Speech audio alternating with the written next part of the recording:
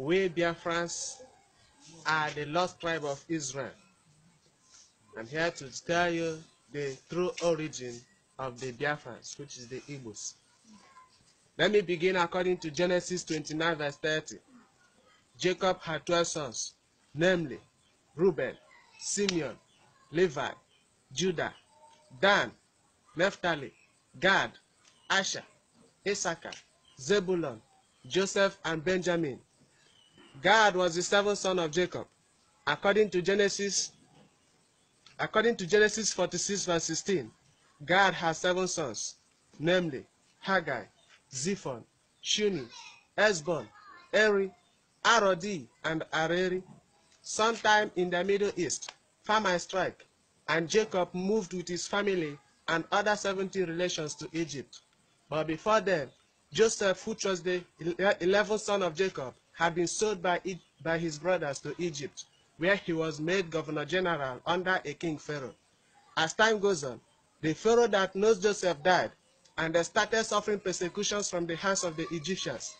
Eri, the 5th son of Gad, foresaw the danger, persecutions, suffering, and wickedness coming.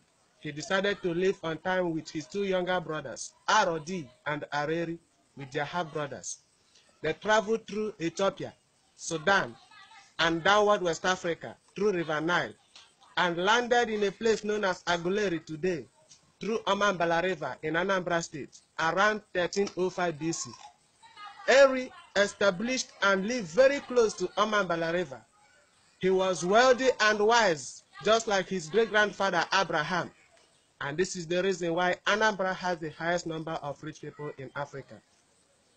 Eri gave birth to 5 sons, namely Agolo, Ata, Oba, Hebrew, and Mary. Agolo, as the first son of Eri, stayed back and established Aguleri in Anambra State.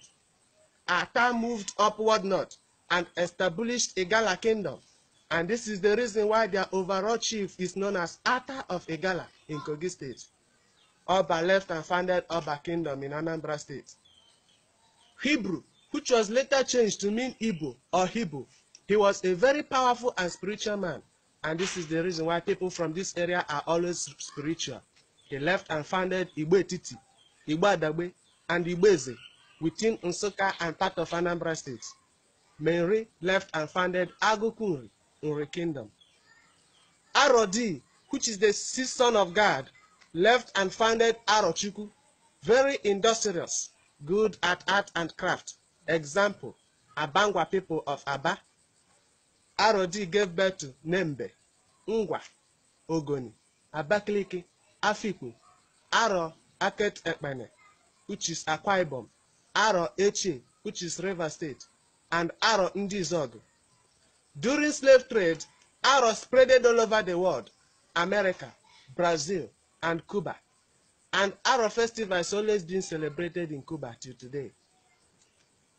Areri, which is the 7th son of God, was a man with a lot of wisdom. The native tongue of his descendant is what you have today as Central Igbo. People from this area has the highest number of graduates and professors in Igbo land. He gave birth to Owerri, Umahia, Diobu, Okigwe, Elele, and Mbano, while Eri's half-brothers left and founded Ijao nationality and part of Edo State and many parts of Niger Delta. Evidence and similarities. Now, to verify some of those things I have mentioned above, go to Aguleri. There is a particular house known as Obogad. That is House of God. This Obogad in honor of their father Gad, the 7th son of Israel. Remember, Gad was the 7th son of Jacob. Go to Genesis 29 verse 30. And Gad has 7 sons, of which the last 3 were Eri, Arodi, and Areri, with their half-brothers that left Egypt to downward West Africa. Go to Genesis 46 verse 16. This Obogad was the first house to be built in Igbo land, and this is the reason why every man in Igbo land always built a place in his house known as Obi or Obo, in honor of his father, and mainly for relaxation. And in the olden days, there's always a family shrine or little oracle, and they worshipped oracle then because their father left Egypt before God gave the 10 commandments to Moses for the Israelites, of which one of the 10 commandments is against idol worshiping. Even though modern day Igbos built Obi or Obo as outside bar without any shrine, while some Christians don't build Obi anymore because of their belief. This can also be called Eri Temple. This Obo god also serves as a concentration place for royal fathers, which have direct route to Eri. Secondly, at the burial site of Eri, there is a Trinity tree. At the burial place of Eri, there is a Trinity tree standing on the grave site. These are 3 trees, but are strongly united and connected by a single taproot. Ada means first daughter in Israel. Go to Genesis chapter 4, verse 19 and 20, and it means the same thing in Igbo language. When an Igbo man is making opinion in public gathering, he will shout Igbo Queen, and the people will respond by saying Yah. Yah is a short form of Yahweh. Yahweh is the name of Jewish God. The Israelites manufacture 80% of world weapons and 70% of USA weapons, just like the Igbos manufacture 80% of the weapons used during Biafra War, of which no African nation had ever done.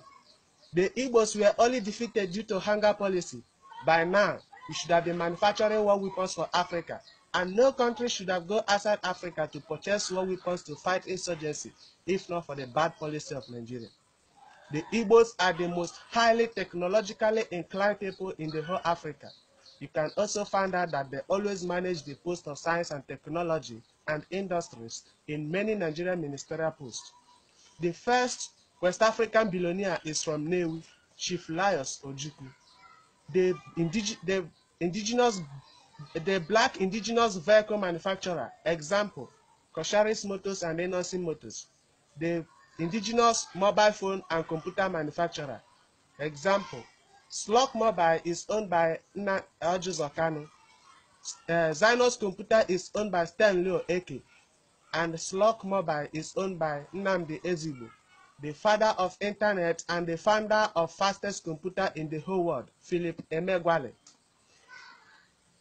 We carry our dead ones home just like the Israelites. Go to Genesis chapter 49, verse 29, verse 30 to chapter 50.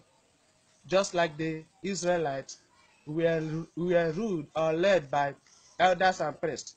Israelite has no king until Samuel anointed Saul to become the king of Israelites. And that is the reason why the Israelite was led by Prophet Moses and many other prophets. Conclusion. Israeli ambassador Nuakez confirmed that the Igbos are Jews. Check Daily Sun newspaper 2004. Therefore, the Igbos are the block engine and Japan of Africa. No wonder an author with international reputation, Emefiena Nnia, said that in Biafra, Africa died. We love our neighbors. We accommodate everybody. We can live everywhere and develop anywhere. It is in our blood to develop. We are God's people, a choosing generation. Let Nigerians stop the marginalization of the Igbos and Biafra, or let them have their freedom.